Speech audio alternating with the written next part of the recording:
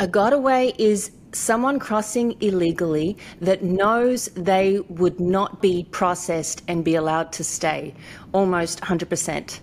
And so they are not coming through as a give-up, someone who's coming through and expecting amnesty or something from the current administration to let them in and look at their papers and say, okay, we'll allow you in. These are people who very often have a criminal record, and they know they would not be allowed. They would be kicked out if they got caught. Many of them are being caught. They're being sent back. Some are not being sent back. Some cannot be processed. So the number of encounters our law enforcement and Border Patrol cannot deal with. They are just simply overwhelmed. And if you thought that was interesting, well, hit that subscribe button and get more videos just like this.